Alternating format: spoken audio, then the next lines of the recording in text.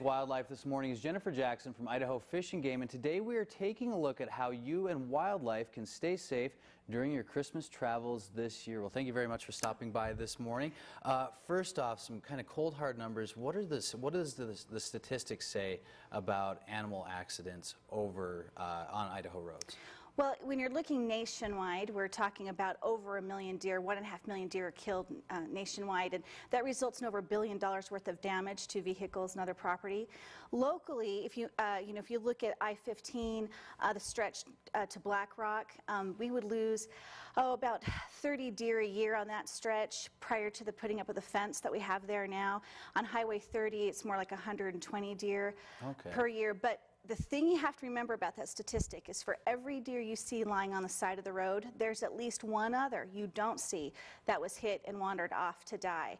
So actually the percentages are probably higher than that. Could almost be double. Right, we're actually undercounting a bit. And then if you're looking at a female that's lying on the side of the road, she's likely carrying 1 or 2 fawns this time of year. And so you can even extrapolate that number a little higher. So it actually has more of an impact than you would think. How do you protect yourself, I guess, when you're taking to the roads over Christmas and the holidays and whatnot? Well, deer are on the move. They're on the move too, just like we are. So they're coming down to lower levels, elevations, part of their migratory routes, and so they're going to be around roads more.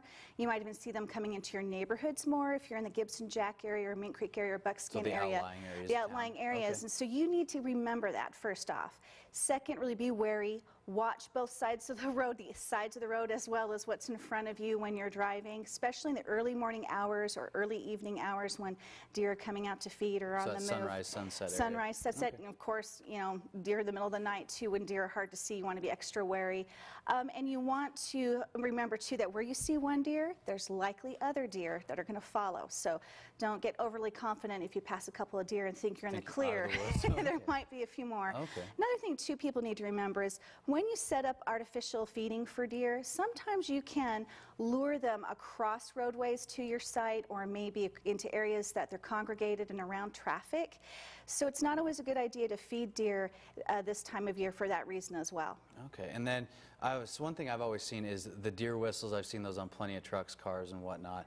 Do things like that, and the kind of, not necessarily novelty, but kind of tools like that, do those even work? You know, I guess everything and anything's worth a try. I don't know if there's really a lot of research out there that says that really works. I think your best bet is to slow down, be wary, know those areas where deer congregate or are often hit, and you know where they are because you see those deer hit and lying on the side of the road. Pay attention to deer signs that you might see, those that are put up by ITD, flashing lights and so forth.